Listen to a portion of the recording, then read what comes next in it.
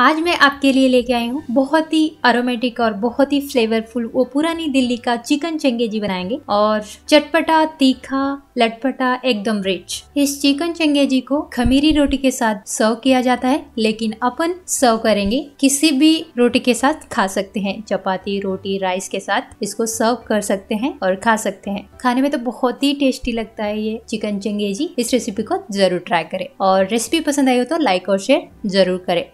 नमस्ते दोस्तों, बंजारापुरी में आपका स्वागत है। मैं हूँ जग्गू।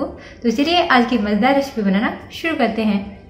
एकदम टेस्टी चिकन चंगेजी बनाने के लिए मैंने यहाँ पे गैस ऑन करके गैस के ऊपर एक पैन रखेंगे और पैन को अच्छे से गर्म होने दें। पैन अच्छे से गर्म होती है अब हम ऐड करेंगे 2 चम्मच के करीब तेल ऐड कर देंगे, यानी कुकिंग ऑयल। तेल को अच्छे से गर्म होने दें। तेल अच्छे से गर्म होती है अब हम ऐड कर देंगे एकदम पतले स्लाइसेस में कटे हुए प्याज ऐड कर देंगे और प्याज को गोल्डन ब्राउन होने तक पका लेंगे। हाँ, गैस का फ्लेम हाई मीडियम रखें और चम्मच की मदद से ऐसे फ्राई करके ले लेंगे ऑनियन को।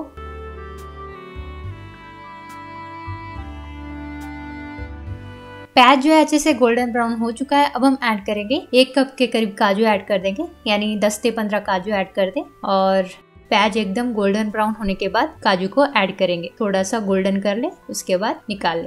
प्याज जो है अच्छे से फ्राई हो चुका है। अब हम निकाल लेंगे एक प्लेट में और थोड़ा सा ठंडा होने तक साइड में रख देंगे काजू और प्याज को। उसके बाद अच्छे से ग्राइंड करके ले लेंगे। काजू और प्याज जो है अच्छे से एकदम गोल्डन ब्राउन हो चुका है। अब हम साइड में रख देंगे थोड़ा सा ठंडा होने तक और उसके बाद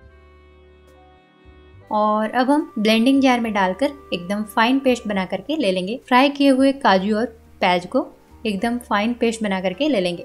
पहले ऐसे ही ग्राइंड करके ले लेंगे, थोड़ा सा ग्राइंड करके ले ले पहले। ये देखिए इस तरह से ग्राइंड हो चुका है और थोड़ा सा पानी ऐड करके अब हम फिर से ग्राइंड करके एकदम फाइन पेस्ट बना करके ले लेंगे काजू और प्याज को। प्याज और काजू का एकदम फाइन पेस्ट बनके तैयार है, आप देख सकते हैं। ये देखिए इस तरह से पेस्ट जो है बनके तैयार है। अब हम चलते हैं नेक्स्ट प्रोसेस में। मैंने यहाँ पे 1 केजी चिकन लिया है और चिकन को एकदम थोड़े से बड़े टुकड़ों में कट करा करके ले लिया है मैंने और चिकन को 4 से 5 पानी से अच्छे से धो करके ले लिया है चिकन को पहले। और उसके बाद हम मैरिनेट करके ले लेंगे चिकन को। चिकन के पीसेस को इस बाउल में डाल दूंगी मैं पहले। अब हम ऐड करेंगे आधा छोटा चम्मच हल्दी ऐड कर दे इसमें। 1 चम्मच के करीब कश्मीरी रेड चिली पाउडर, स्वाद अनुसार नमक ऐड कर देंगे। 1 चम्मच के करीब अदरक लहसुन का पेस्ट ऐड कर देंगे। आधा नींबू का रस ऐड कर देंगे, इस तरह से निचोड़ ले नींबू को। 1 कप के करीब दही ऐड कर देंगे और अच्छे से मिला दे चम्मच की मदद से। ये देखिए इस तरह से अच्छे से सारे मसालों को चिकन के ऊपर कोट करके ले लेंगे। इस चिकन को मैरिनेट करके रात भर भी रख सकते हैं और ऐसे ही मैरिनेट करके तुरंत ही बना सकते हैं।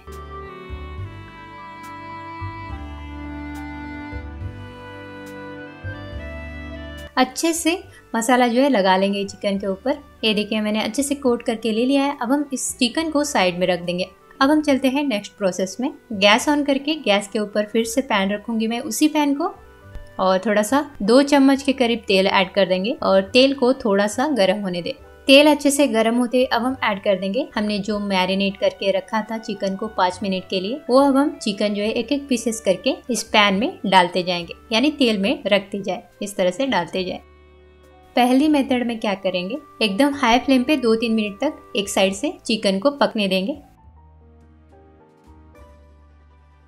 और 2-3 मिनट हो चुके हैं। चिकन जो है अच्छे से एक साइड से पक चुका है। अब हम पलट के एकदम हाई मीडियम फ्लेम पे 10 से 15 मिनट के लिए चिकन को पका लेंगे। पहले हाई फ्लेम पे 2-3 मिनट तक एक साइड से चिकन को पकने दें, उसके बाद हाई मीडियम फ्लेम पे 10 से 15 मिनट एक साइड से चिकन को अच्छे से पका करके ले लेंगे हम।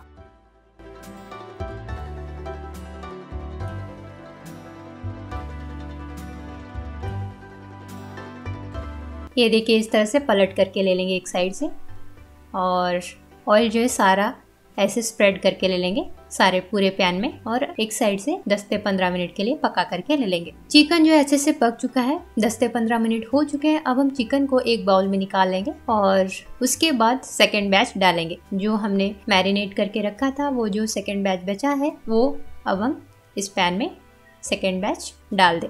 इस तरह से सेकंड बैच भी डालते जाएंगे पैन में। और अब हम सेम प्रोसेस पहले जो किया था टाइम प्रोसेस का, वो सेम प्रोसेस यहाँ पे भी करेंगे। 2-3 मिनट हाई फ्लेम पे पका ले, उसके बाद 10 से 15 मिनट, 2-3 मिनट के बाद चिकन को पलटने के बाद 10 से 15 मिनट हाई मीडियम फ्लेम पे पका ले।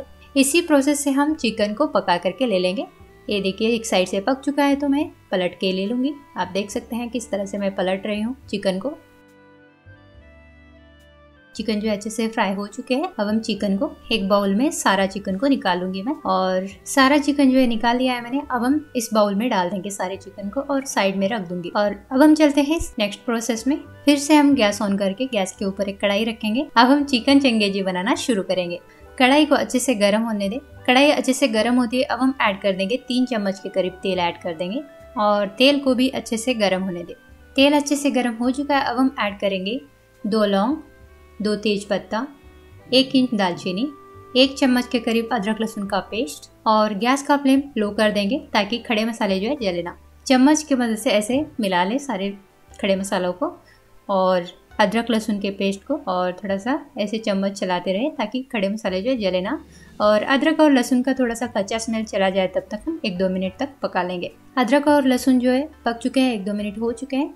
अब हम ऐड करेंगे 2 मीडियम साइज टोमेटो का पेस्ट बना के रख लिया था मैंने, वो अब हम ऐड कर देंगे। और अब हम गैस का फ्लेम हाई मीडियम रखेंगे। टोमेटो का पेस्ट डालने के बाद गैस का फ्लेम हाई मीडियम रखे, ऐसे ही चम्मच चलाते रहे और 2-3 मिनट तक टोमेटो के पेस्ट को पका करके ले लेंगे। अब हम ऐड करेंगे प्याज और काजू का पेस्ट जो है बना के रखा था मैंने, वो अब हम ऐड कर देंगे। और काजू के पेस्ट डालने के बाद गैस का फ्लेम एकदम लो कर दे ताकि काजू के पेस्ट जो है चिपक सकता है कढ़ाई को, इसलिए हम एकदम गैस का फ्लेम लो कर दे। अब हम सारे मसालों के साथ मिला देंगे पेस्ट को, काजू और प्याज के पेस्ट को। ये देखिए इस तरह से मैंने मिला दिया।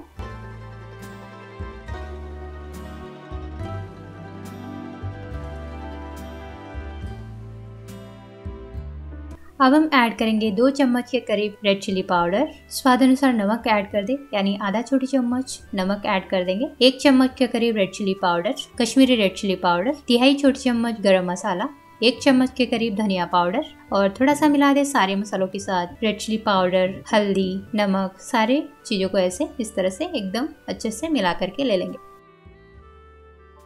अब हम क्या करेंगे, जो हमने काजू और प्याज का पेस्ट जो बना के थोड़ा सा पेस्ट जो ब्लेंडिंग जार में बचा था, वो अब हम थोड़ा सा पानी डाल के ना वेस्ट करें, इसलिए मैंने क्या किया, थोड़ा सा पानी डाल के इसमें ऐड कर दूंगी और एक बार अच्छे से मिला के ले लूंगी मैं सारे मसालों के साथ पानी को। अब हम ढक के 5 से 6 मिनट के लिए एकदम लो फ्लेम पे मसाले को पका लेंगे। जितना अच्छे से मसाला पकेगा उतना अच्छा अपना चिकन चंगेजी बनेगा। 5 से 6 मिनट हो चुके हैं, मसाले जो अच्छे से पक चुके हैं। अब हम कढ़ाई का ढक्कन हटाएंगे। ये देखिए एकदम परफेक्ट पक चुका है। साइड से तेल दिखने लगा, मतलब अपना मसाला जो है एकदम परफेक्ट पक चुका है। अब हम थोड़ा सा मिला देंगे चम्मच की मदद से, ये देखिए इस तरह से। और गैस का फ्लेम ना बढ़ाएं, जब मसाला पक रहा है तो गैस का फ्लेम नहीं बढ़ाएंगे, एकदम लो फ्लेम पे ही पकाएंगे मसाले को।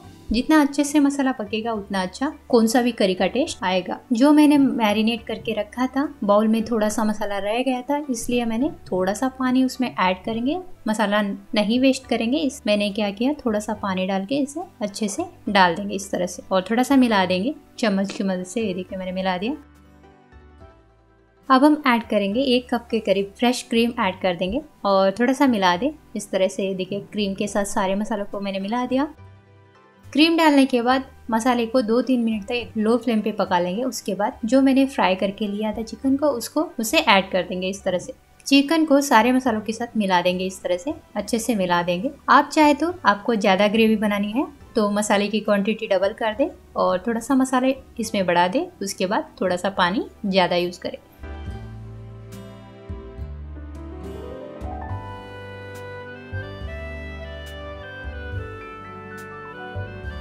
अब हम कढ़ाई का ढक्कन बंद करके 7 से 8 मिनट के लिए एकदम लो फ्लेम पे पका लेंगे चिकन को। फिर से हम कढ़ाई का ढक्कन बंद करेंगे और 10 से 15 मिनट के लिए चिकन को पका लेंगे।